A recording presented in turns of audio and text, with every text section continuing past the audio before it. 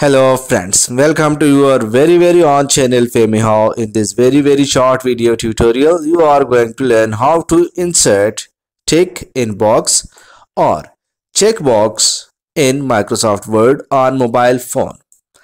Friends, you can see I have inserted a box with tick mark. So how we will insert such box? Simply tap where you want to insert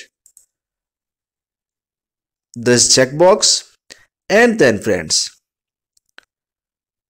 click or tap for your keyboard and then tap here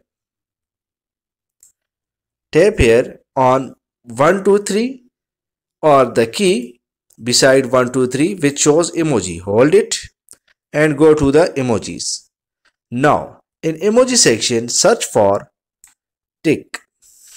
You can see different tick marks. Select first and the tick in box or checkbox has been inserted. So friends, I hope you have learned the way to insert tick in the box or checkbox in Microsoft Word on mobile phone.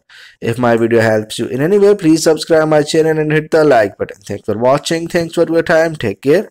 Goodbye.